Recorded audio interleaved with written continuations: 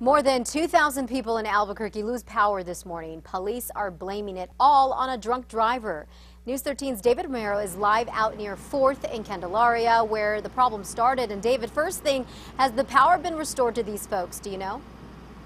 Actually, yes, it has, Elizabeth. According to the PNM website, that shows that all the power has been restored to the customers here in the North Valley, but overnight, of course, was a different story. Now, police tell us that as many as 2,500 customers here in the North Valley were without power early this morning.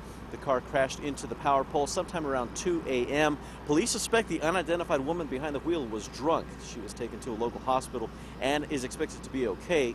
So far, it appears that no one else was involved in and around the crash. Now, the cleanup should not be too much of a problem this morning because it is open over here on 4th Street, but the pole is still snapped in half, so crews are going to have to come out here sometime later today and take it all out of here. Elizabeth, back to you. What a mess. I'm sure it was pretty loud. Probably woke some folks up also. Thank you, David. Yeah. By the way, there is no word from police on what charges the woman driver may be facing.